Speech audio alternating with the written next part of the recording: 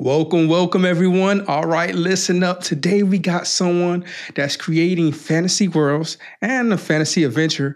He was raised in the hills. Our guest spent years telling stories where heroes rise, villains fall, and magic is everywhere. He's the author of The Last Keeper, the first book in a 4-book series.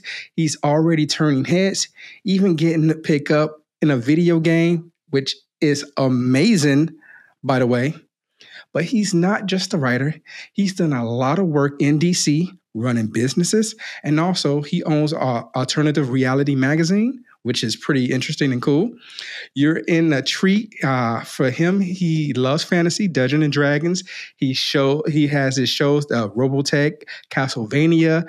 This guy is pretty amazing. So it's my honor to welcome you to Zenryoku podcast, the one and only JV or Joe Hilliard. Thank you very much for having me. I really appreciate the opportunity to speak to all your fans, man. Thanks for having me on tonight. No problem, man. You are pretty amazing and awesome yourself. So, man, I just really want to get into the questions, man, because it's like just researching you and you telling me everything about yourself. It's pretty amazing. So, just writing in it, it's like, you write amazing fantasy series with your book series. What made you want to write about the world of magic and knights? Was it something like you had in your childhood as a kid or something of that nature? Yeah, there were really two events that happened, and they both happened in my childhood. The first was I fell in love with the concept of fantasy adventure when I was in the 4th or 5th grade. I had an English teacher that went out on a medical sabbatical. And for the last month of the year, one of the substitute teachers apparently somehow got permission to read us The Lord of the Rings and the Hobbit. And so we got, for 30 or 35 days, I got read that every day as my English class and fell in love with it. But the more important side was I grew up in a household that was a little different than most people. My uncle, who was like a second father to me, was paralyzed in the war. He was a Marine. And I grew up at his bedside. My mom was his nurse, and he was very limited in what he could do, right? As you can imagine, a quadriplegic. But two of the things he could do was, one, he could write, and it was a form of escapism for him. So he would type on a keyboard just like we all did. And at the time, he would write short stories and pulp fiction that would show up in horror magazines and other things. He was really on the darker side of stuff. But the other thing he taught me to do right around the same time of the fantasy adventure stuff was Dungeons and Dragons. Again, that was a game that was a form of escapism for him. And I learned by his bedside. And of course, you always want to be what your dad does. So in my case, I emulated him and I wanted to be a writer. And then life takes over. And you graduate, you go to college, you have to find a job, you need money to buy a house, you get married, you want to have a family, all those things get in the way. And then COVID really started the idea of getting back to writing because there wasn't anything to do while DC was shut down for almost a year and a half. There was no work to be done in the way that it used to. And so I took the stuff when I was younger and just fast forwarded it 20 years and dropped it into COVID. And I said, look, I'll make my silver lining. I'll write that book I've been promising myself to write. And I dedicated it to my uncle and all the nerds that played Dungeons and Dragons with me for 20 years. True. So that's pretty awesome, man. And I'm not going to skip about what you was talking about, your uncle being such a huge inspiration. It was like that for my grandmother. My mom was a nurse, a registered nurse. So she used to work her 12-hour, 13-hour shift. And then I used to meet her at my grandmother's house while she take care of my grandmother. And my grandmother was so appreciative of that. And I know how it is. My grandma was such an inspiration. She taught me so much, and she said I can do anything. And I always love fantasy. I love anime, cartoons, everything of that nature. So she always kind of inspired me and directed me towards that type of genre and just do anything I want. So I get it. I get about that, your uncle being your inspiration. You said before, you like anime shows and how you like D&D and stuff like that, especially like Robotech and Castlevania. How do those shows inspire your writing? Well, there are lessons in most of anime, like any anime you watch, it's going to take some form. It could be sci-fi like Robotech. It could be fantasy adventure like Demon Slayer. It can be horror like Castlevania, right? Mhm. And they all take on various forms, but deep dark secrets inside there. There are nuggets of wisdom that you can take from them, and Mhm. I think that's what makes anime so interesting. Is that it's, even though it's portrayed in a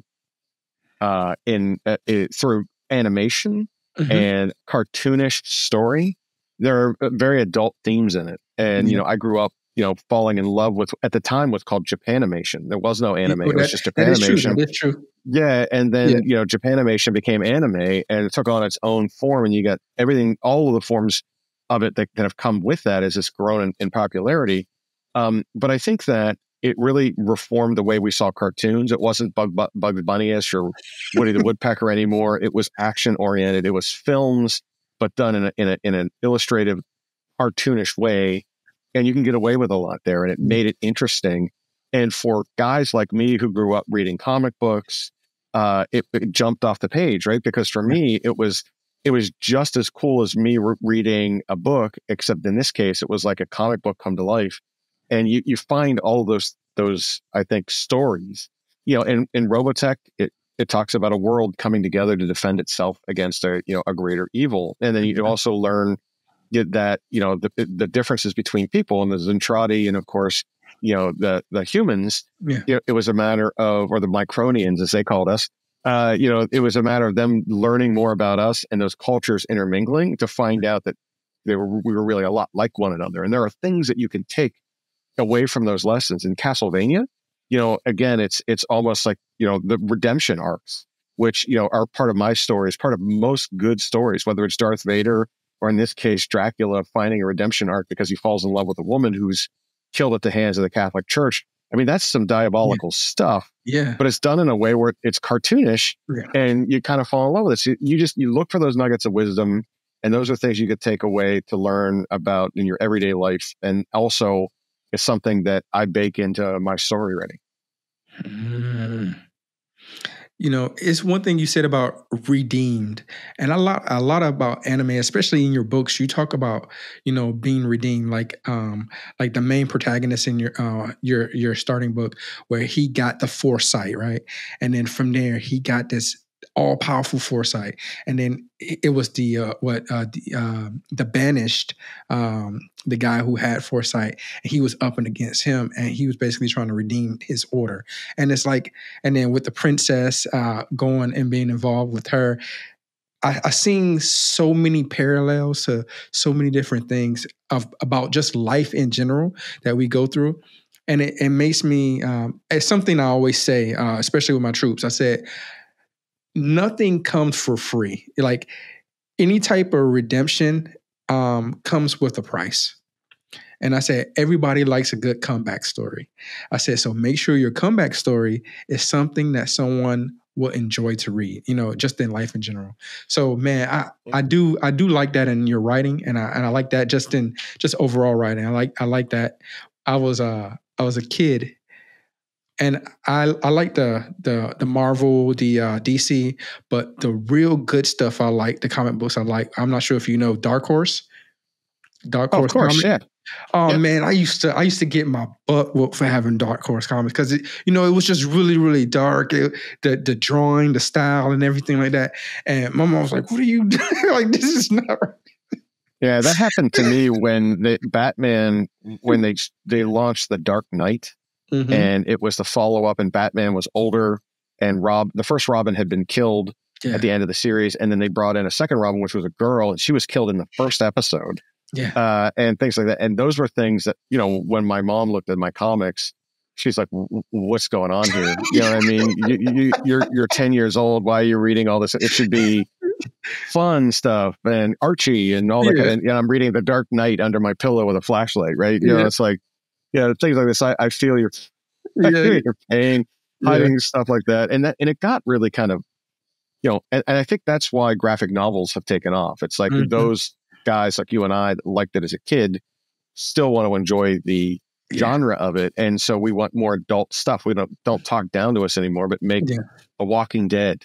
make something that aliens, make that come out Predator. Yeah. There are a lot of those things that were spinoffs, and movies are made from them. Mm-hmm. John Wick is a example of that. Like Constantine, like there are so many of them, but they're darker because they're more adultish. Yeah. And therefore folks like you and I can enjoy them in our middle years in the same way we enjoyed them when we were in our younger years without having to hide them from our parents. Very true. Very true.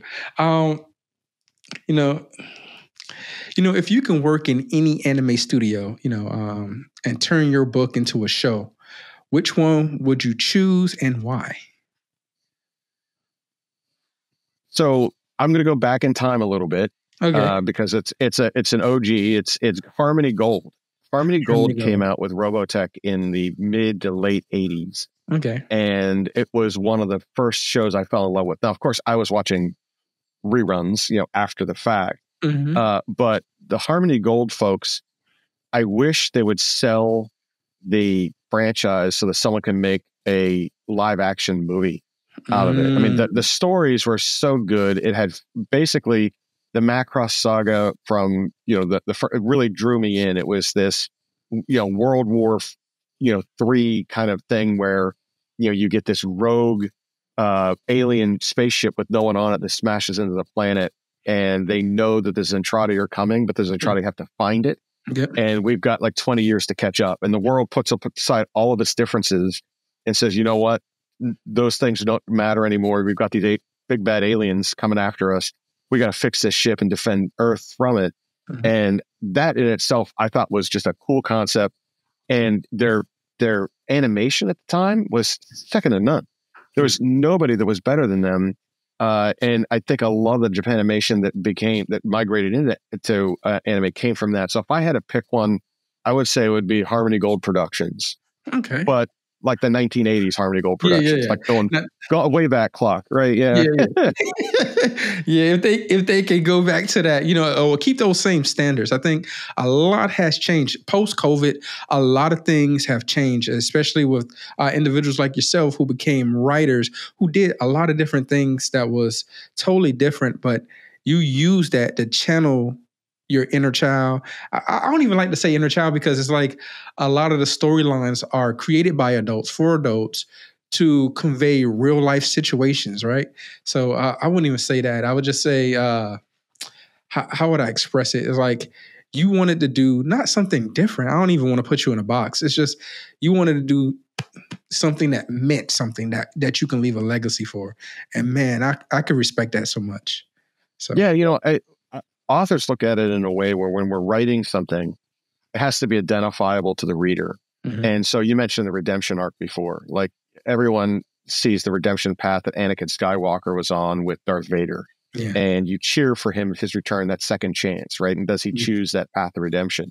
Other things that are part of that are struggles that people can identify with. I mean, you mentioned, Damus, who's my main character in the novels, is given this power of sight, and he uses it to help defend his order from the fallen keeper who's coming back to destroy it. And, you get that almost Darth Vader, Luke Skywalker thing going, where you got this chosen one versus, the false prophet.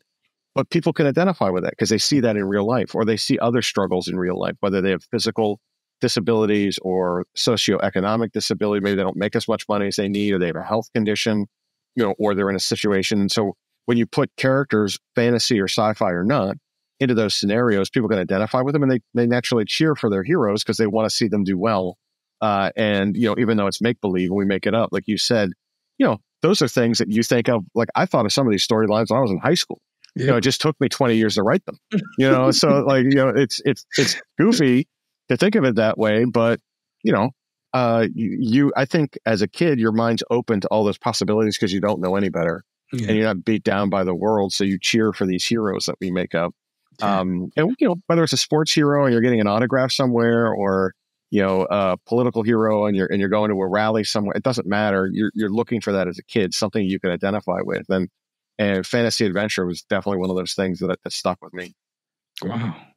See, that's amazing. And I wonder how did that like channel into you, running all your businesses and while, being a writer. Like you have your businesses and then COVID hits and then so everything kind of slows down. You become a writer and now, post COVID, everything's open again.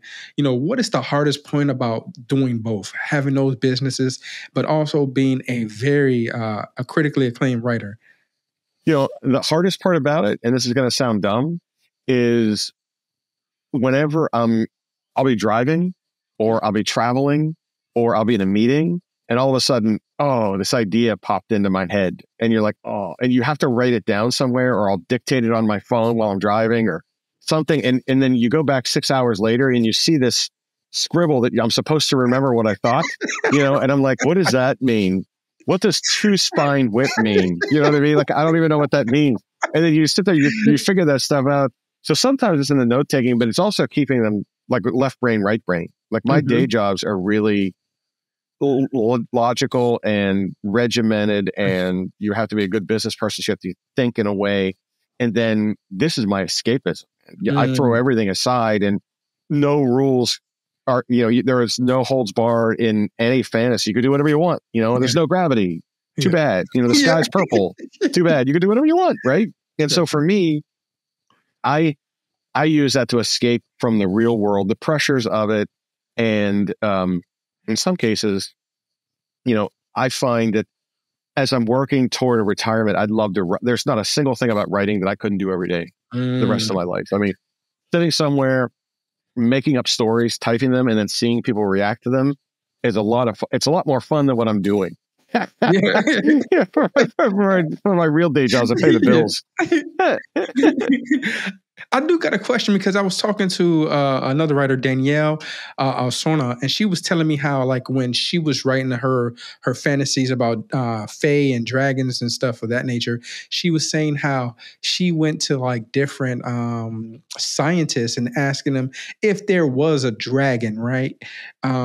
How would he actually look and how would he actually spit fire or how would he spit ice or, different things of that nature, right? As a writer, do you find it very difficult for yourself to get very technical when you're trying to explain things? Like, for instance, like I give you a perfect example of Star Trek for the Trekkies. Warp engines. Like they explained it as warp is like not curling space, but actually having space move through or around them. I forgot how they explained it. You know what I'm saying? But it had to be written first to explain. And do you find it difficult for yourself to do that? No, actually, I enjoy it. Part of it is, and I know Danielle. Danielle's great, and her face stories. If anybody's listening, they should go check out Danielle M. Orsino. She's fantastic, and you'll like her stuff. For me though, I always enjoy those details, right? So doing the research behind how a privy in a castle works or what a falcon eats or things like that. All of those little details make the story because most people, when you confront them with it, they might not know the answer. Then you give them the answer. Or like you said about warp speed, you give them just enough, right? Like Star Trek doesn't have to explain the science. Like most of us aren't going to understand it anyway.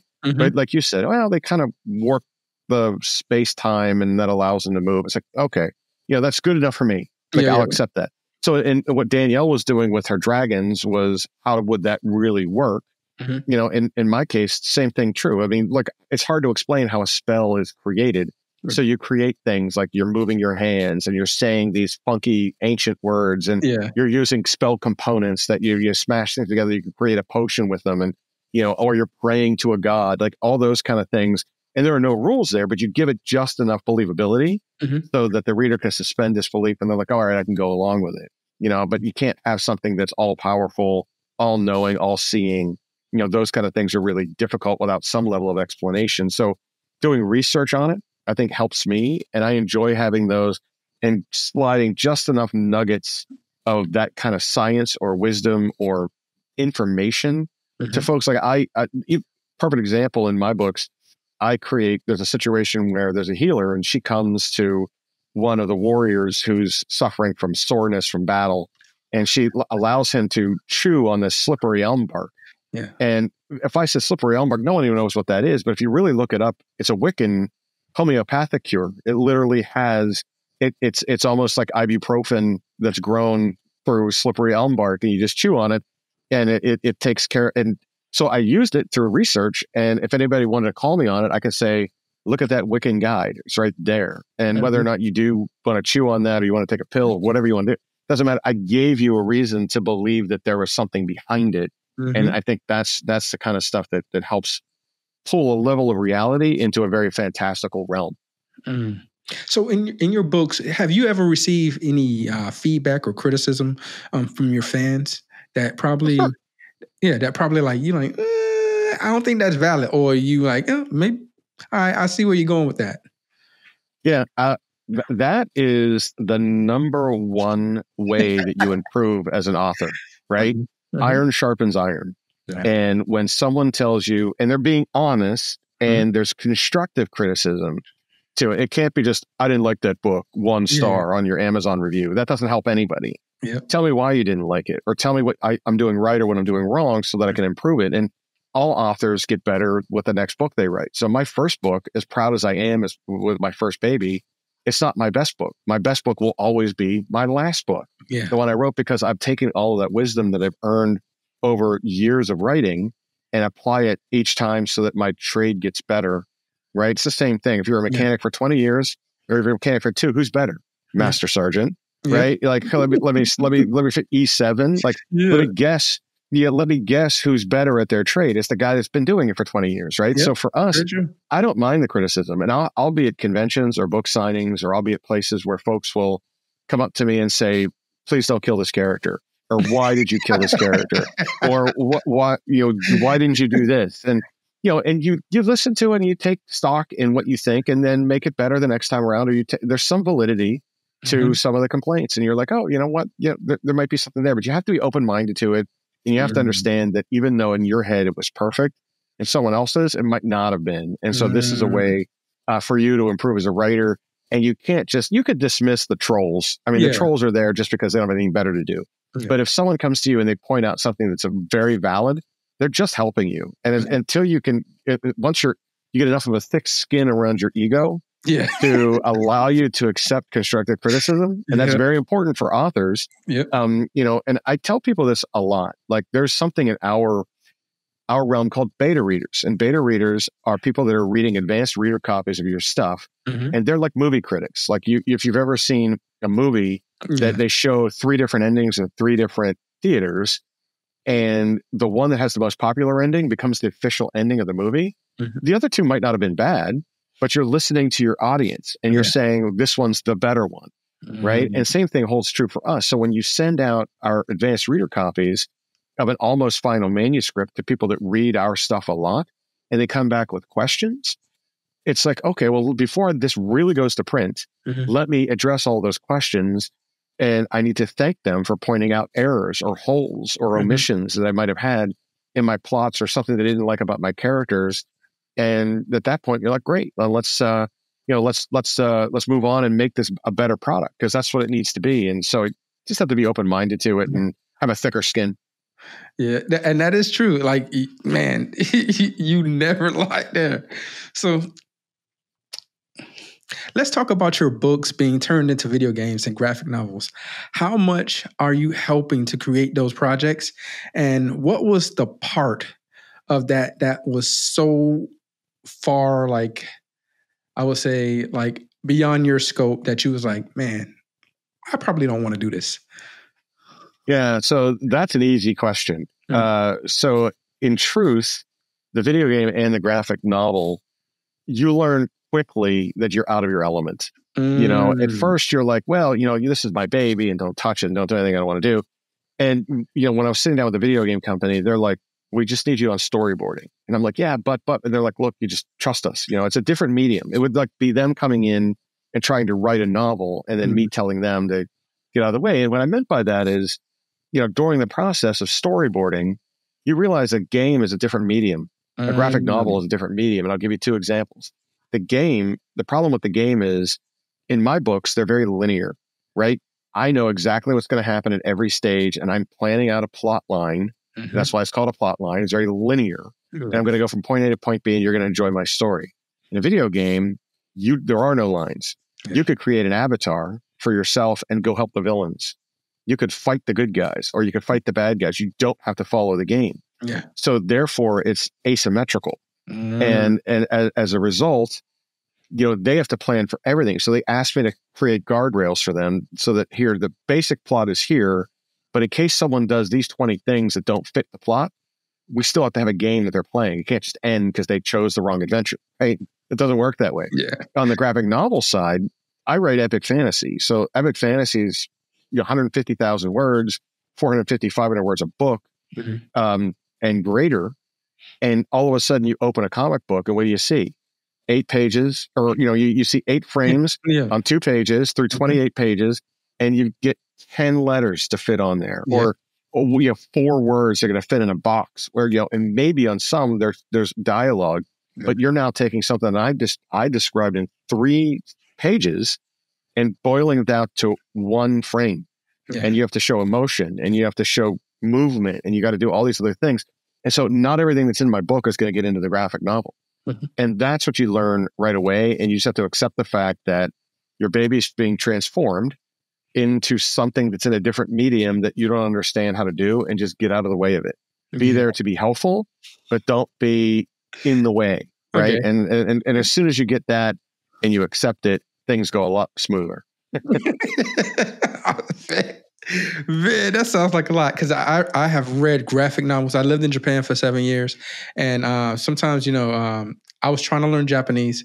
Man, reading katakana, hiragana, and just kanji in general is so dang difficult.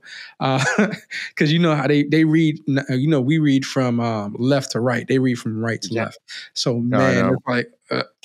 It's something else. So I get you there. It's a lot. And graphic novels explain so much in greater detail. So I do get you on that.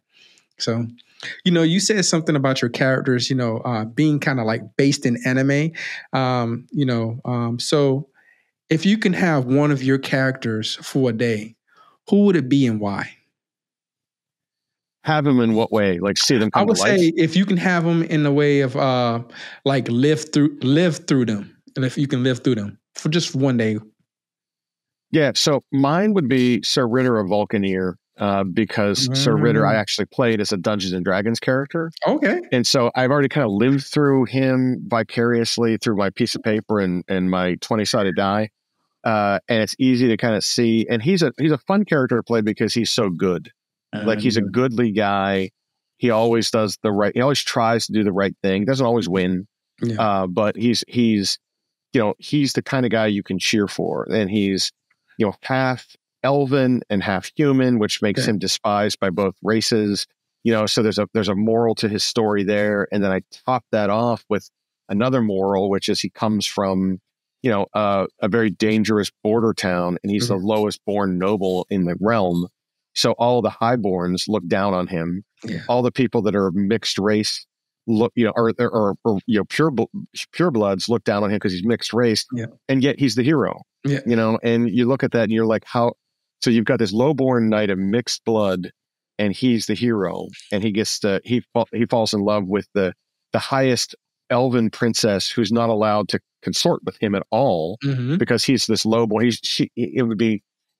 It would be disdainful for them to find out that she's even talking directly to him. And yet she learns a valuable lesson about him, and that nobility is not basically, and you're not born with it, you earn it. And he's a noble warrior, and she eventually falls in love with him because of his acts and his deeds, and not because of mixed blood or her society saying you can't do this, or even the nobility saying you can't consort with him. And she gives up a lot, which they find out in books 3 and 4, and then eventually in the second series that'll come out, what she's given up to be with him. And I think that Ritter I think there's a lot there. There's a lot of meat on the bone. And if I could play him for a day, I'd like to go back and play him for a day. That would be fun to do. So that's crazy. Like, where does this drive come from, that you have with, when it comes to just you consistently like pushing an envelope when it comes to your writing, when it comes to your businesses? What makes you? I have obsessive compulsive disorder. And it's not the same kind of, when people say that nowadays, they say it kind of flippantly. It's like, oh, Yeah, well, they do. I'm neat, or I don't like that, you know. But it's run in my family. My grandmother had it. My mother had it. My brother and I have it, all at varying levels. And for me, I've learned to make it a skill and an asset as opposed to a detriment, because if you're an obsessive compulsive, there are things there that you're never going to be able to get over, but you have to learn to deal with them. But it also makes you a perfectionist, right? So I can't leave a story untold. I can't leave a detail out. I have to plan everything so that I can't, you know, I just don't sit down and start writing. I've already know what I'm going to write before I sit down to write it. And therefore the details are there. And I think that makes for a better story, because there aren't any holes. You're not like I was watching, and I don't mean to cast aspersions on it, but I was watching the Rings of Power on Amazon, the second season. And, you know, once an episode, I'm like, wait, what happened there? Yeah. Like there was you jumped ahead, or this character doesn't exist, or who is that again? Or why did they do that? Like, I don't understand. It just felt incongruent. You know, for me, that I hope that in my books that never happens, because I spent enough time obsessing about it. Those things don't happen. And I can laugh about it, but, you know, in all honesty, you know, I've tried to take something that some people might look at as a bad thing and make it a good thing. No, I got you. You know, we talk about anime, we talked about dark fantasy, we talked about stories that teach important life lessons, right? So what's one lesson from your writing or favorite anime or character that you think that everyone should learn from? Yeah, I'm going to go back to Robotech here. I mentioned it a little earlier, so this is a cheat code. But, you know, when people of Earth, regardless of race, color, and creed, find out that there's a warrior alien class being sent to destroy them and recover a ship, everybody there just turns it off. And now all of a sudden we're all on the same team. Yep. And I think that's the lesson that needs to be taught. I mean, and we see it here. We don't hear about it as much as we used to in America. We're always pitted against one another. Yeah. But when I was growing up and I went through school, we were a melting pot, and it was good. And we needed to celebrate our differences. And I think that and kind of growing up in the situation that I did, which, you know, I basically, you know, we grew up in the hood, right? Like I grew up in a project. Yeah. And it was a little different. I didn't spend time there. My dad pulled, you know, himself out of, you know, he was a steel worker, and, you know, we got out of where we were into a better situation, which I think helped my brother and me for sure. But ultimately, you know, I learned that there's not much differences between people. Everybody can get along. And I think that Robotech lesson, or the American melting pot lesson, is a lesson that's been lost. We see a lot. I get that in politics so much about race baiting and gender baiting and religion and all this stuff. And it's like, do you realize that's why this country was founded? Yeah. You know, going back to the Quake, I mean, we all came here to escape persecution from this, and it's okay to be different. You know, and it's just, you need to be accepting of it. And I think that Robotech lesson, that anime lesson, and the American melting pot lesson is something that I think people need to start to harken back to. I totally agree with that. You know, because growing up as a kid, you know, I grew up in Miami, Florida. My best friends was Lenoy Galvez. Lenoy was a Cuban American. He just came over. He didn't know much English, so I taught him English. I taught him all the bad words. Yeah, of course you did. Yeah.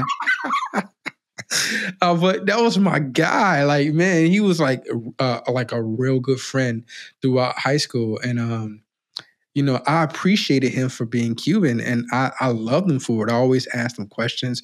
I tried to use him to learn Spanish. Didn't work too well because I was trying to get the ladies. But yeah. Of course, yeah. But you said like a melting pot, like it helped me work with different people and understand different people and just go with an open mind. So I man. Look, you spent all that time in the military. You're going to tell me that people, that it goes away, man. Yeah. Sports makes it go away. Military makes it go away. Having those integrated communities makes it go away. Yeah. You know, because you learn all those things that you think you know, and you're like, well, man, I was wrong. Yep. You know, it's not just me. So like, I get it. You know, we're on one big team. We just have to figure that out. Yeah. Yeah, 100%. So for fun, as we wrap things up, I always like to ask, if you could pick four of the best fantasy writers or creators to put on your Mount Rushmore, who Oh. would they be? Number one would be J.R.R. Tolkien, because he's the Ooh. granddaddy of them all, Yeah, right? I So would he agree. goes up there. He started the genre. If it was not for him, there would be none. The second one I would put up there is Margaret Weiss. She wrote alongside Tracy Hickman the Dragonlance Chronicles and all the stories and sagas that have come from that, as well as she's dipped her toe. She used to work at Dungeons and Dragons, and I've loved all of her stuff from day one. And so I would say Margaret Weiss. Number three would be R.A. Salvatore, Okay. another D&D writer who has the Dark Elf trilogy and all of the Drith sagas and things like that. I think I would add him because he's taken something to the next level. His battle writing has inspired my battle writing. You listen to his audiobooks, you read his books, and you're immersed in his world. Yeah. And it's in his battles that make his stories credible, and you just fall in love with those characters and their struggles.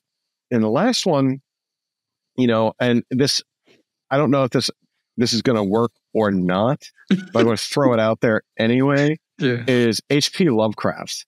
H.P. Lovecraft is not necessarily fantasy writer, but he's so dark and he is horror, and a lot of his stuff has a fantasy undertone to it, like Necronomicon and all the other stuff. It's just really, really good. Yeah. If you won't let me put him on there, and I get it if you don't. That's your list. If he's a disqualifier, I'll put Terry Brooks on from Sword of Shannara, the Shannara series, because Terry, he's written like 30 books in the Shannara series, and it's I've loved every one of them. So he's my replacement for HP. I saw your face, so I know the Lovecraft's not going to last. So no. We'll put Terry Brooks up there. How about that? That's you. That's your Mount Rushmore. I was thinking, I thought you would say like Robert Jordan or something of that nature, or I like Robert Jordan. My problem is Sanderson? Brandon Sanderson is like or Sarah Moss. Like those are more contemporary. Okay. And I appreciate them for everything, but like I'm old school, man. You know what I mean? Like, if you can't pick that, like I like the classics. Yeah. Like, for me, I love Bram Stoker. My favorite author is Bram Stoker. Like, whose favorite author is Bram Stoker? Me. You know what I mean? It's why. I don't know why. It just is. And I reread Dracula every single Halloween. I just love it. I do it. It's a tradition of mine. Okay. And but I love that kind of stuff, and I like to add that gothic overtone to make my epic fantasy dark epic fantasy, and I think that's a lot of fun, and you don't see those. Yeah, you don't. That is 100% true. You don't. So, tradition of the show, what I like to do is open the floor up to you. So, is it anything that you want to promote? Anything you want to say? The floor is yours. Have at it. Well, sure. I mean, in brief, you could find me at jvhilliard.com. That's HILLIARD.